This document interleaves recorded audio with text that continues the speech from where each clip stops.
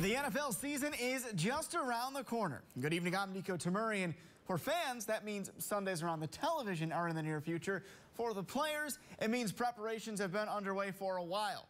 For Latavius Murray, the Onondaga Central grad with the Raiders, it means working hard with trainer Vinny Scolo at Pacific Health Club. Gonna run it on first down with Murray. Murray to the 10, and he can walk in. Touchdown, Oakland. Before that comes this. Onondaga Central grad Latavius Murray proving something that we've known in Central New York for years. Let's go, Tate. Come on, two left. He's a heck of a player. He can do it at the highest level in the world. In his final days now before leaving home for a training camp in California, the Oakland Raiders running back Murray is getting his body right for the grind that is the NFL season.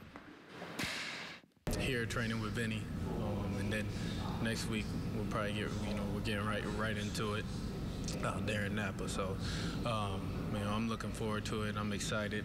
Now going into my fourth year, each off season I know a little more about myself. I know a little more about what I need to do in the off season to be prepared when I go back to training camp. Our main goal being maintain strength and really pick up the speed and conditioning work, so that when he goes into camp, he can really feel, he can condition and pass all the tests, feel strong, feel explosive, but then also prep him to be game ready.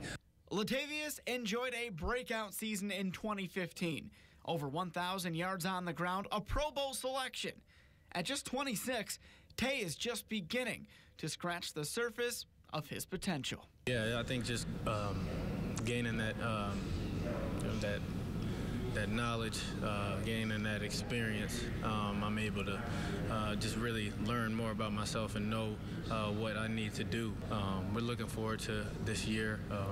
Our goal is to win the division, and we know we put ourselves in a good position to play postseason if we do that. So that's our goal. The best part, he's humble.